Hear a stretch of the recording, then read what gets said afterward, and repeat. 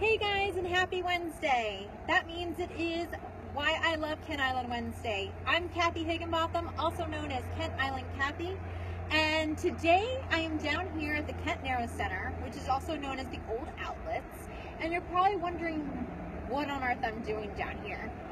51 weeks of the year, this place is a ghost town.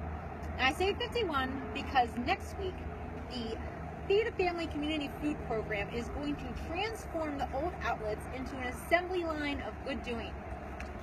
The Feed a Family Community Food Program disperses out these turkey tags throughout our community to help bring turkey Thanksgiving dinners to local families in need. Local businesses, churches, organizations get these turkey tags and then disperse them out throughout the community so people can participate.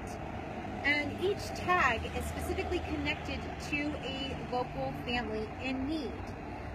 So when you do get a turkey tag, it's going to tell you how many people total are in the family, how many adults, and how many children.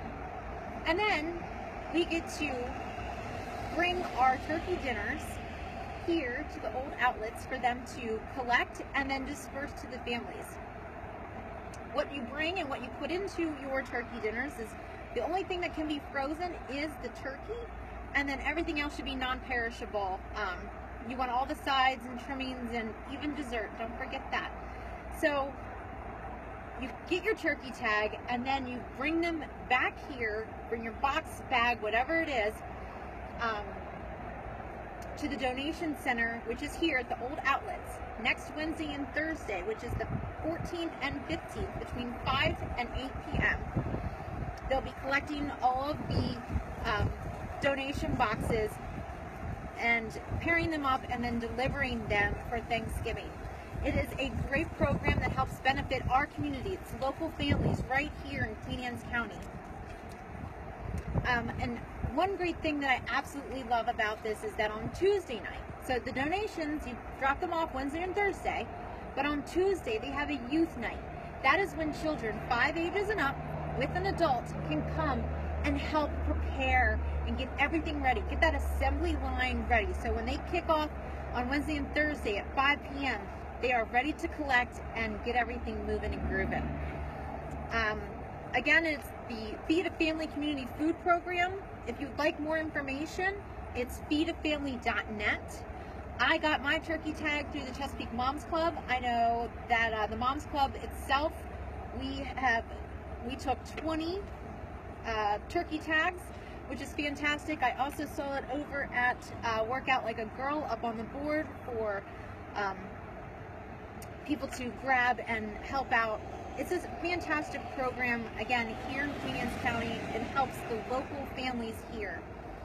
So it is feedafamily.net if you would like to see if there's any tags available.